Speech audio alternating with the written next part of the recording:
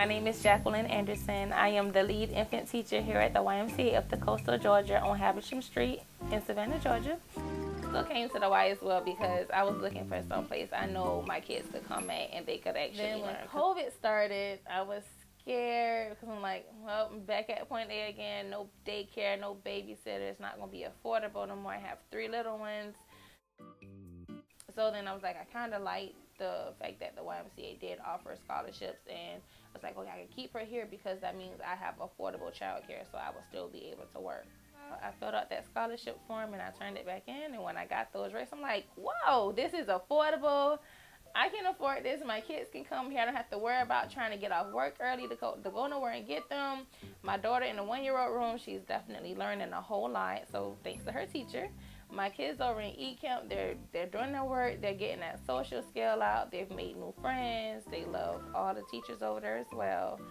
So I think this was a very good decision for me as well. My kids are benefiting from it a lot. My baby walks on and says woof woof every time she sees a dog. Because I've been in childcare for now going on 7 years. So I've dealt with birth up to 5 years old. I've got PSI, special education. I got a lot. Well, so my primary goal, I feel like from birth up until the time they leave me, they can stay with me up until 15 months old. And by that time, I feel like it's milestones that should be reached. At some point, the child must participate in tummy time. Tummy time will help build those skills so they can build enough muscles where they're able to push themselves up, begin to crawl, and get them moving. So once they get them moving, then as we work on self-feeding and sitting up, because those are the next stages.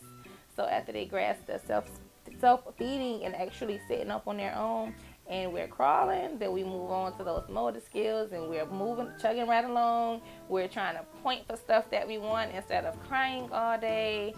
We're also trying to mimic faces. So if I smile at you, you smile back. If I lick my tongue, you lick your tongue. It's just a lot, and I just love to watch them grow.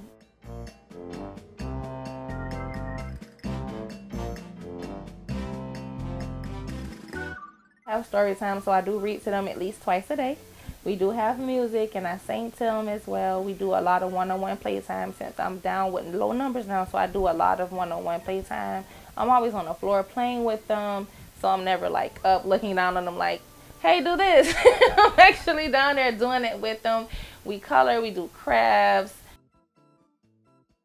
So the first moments that I do capture for parents, such as self-feeding, crawling, walking, pulling up, rolling over, I try to make sure I send pictures of those to mom. I send lots of videos. So if mom's like, oh, he's not laughing at home, I send plenty of videos like, look, there's little Marcus, he's laughing. Look, there's little Elena, she's rolling over.